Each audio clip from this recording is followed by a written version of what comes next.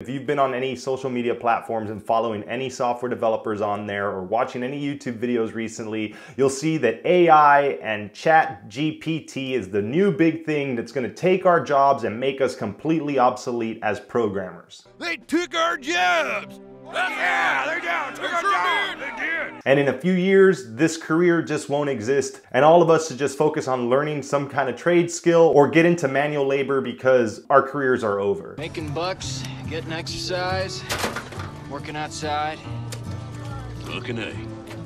Fucking A.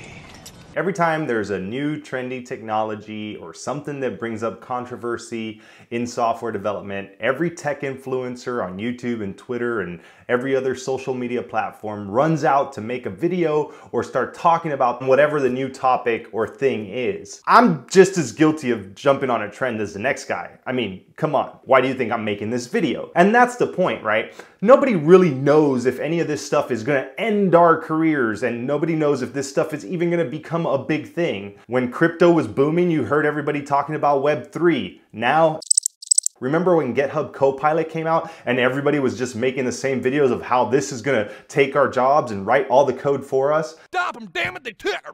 Get rid of the need for all software developers and we're all just gonna make minimum wage. They took our jobs! They took our jobs! In a few months, it's gonna be the same thing with the next technology or the next trendy thing that everybody's gonna jump on to make a video about. And it's always the same thing with all these technologies and all the people trying to spread the FUD and scare everybody so that they can get some clicks on their videos or they can get some engagement on their post.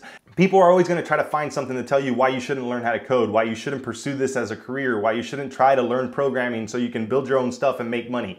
There's always going to be those naysayers, there's going to be those fudsters, there's always going to be these people, and there's always going to be the new latest thing. Then the next time, in a few months from now, when the next trendy thing comes out and everybody makes videos about it, it's going to be the same story. Don't pay too much attention to it. If you're really interested in learning how to code, if you want to do it so that you can get a job, if you want to do it so you can build an app or a website or do your own thing, and you eventually want to make money with code, go out and do it. The thing is that most people aren't going to learn. All those people that are going to take your jobs, all this technology that's going to replace us in a few years. At the end of the day, as long as there's software out there that needs to be developed, there's going to be the need for programmers. And who do you think is going to develop all the AI? Maybe the AI develops the AI. And then what? Then it's like Terminator.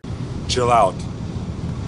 But I really don't think that's going to happen in the next 5 years or even in the next 10 years. Industries are always changing. There's always things that are replacing or innovating old technologies. And that's just the name of the game. Don't worry about that stuff. Stick to what you have to do right now. Focus on what you need to focus on right now. And if you're learning how to code, don't listen to all the YouTubers and all the people out there just trying to get clicks with a trendy topic. Just do your thing. Worry about AI taking over your job when you have a job. And if you just are looking for any excuse not to continue doing this, then just quit. There'll be plenty of developer jobs for me and other people who know how to code. All right, with all that said, thanks for watching, and I'll see you next time.